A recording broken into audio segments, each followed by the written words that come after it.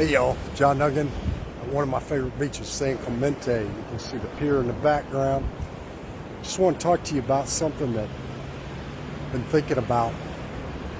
Are you trading dollars for pennies instead of pennies for dollars?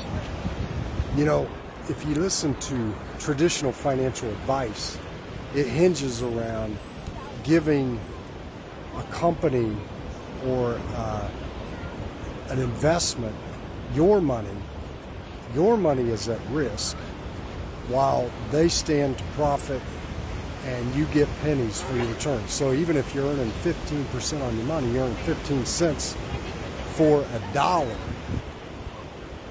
And there's nothing wrong with the stock market or Wall Street, but another way to think about things, at least for part of what you're doing, is to start trading pennies for dollars. And that's the secret behind like real estate and many other things.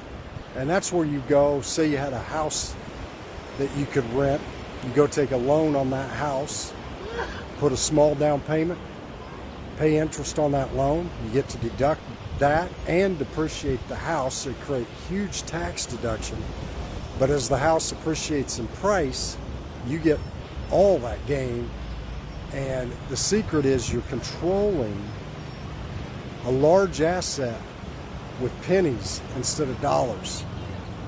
And if you look at governments, Wall Street itself, and most large corporations, they trade pennies for dollars. That's why they create massive amounts of money, where the general person is trading dollars for pennies. Anyway, I hope you're having a great Saturday, and I'll talk to you soon. This is John Duncan down at San Clemente Pier.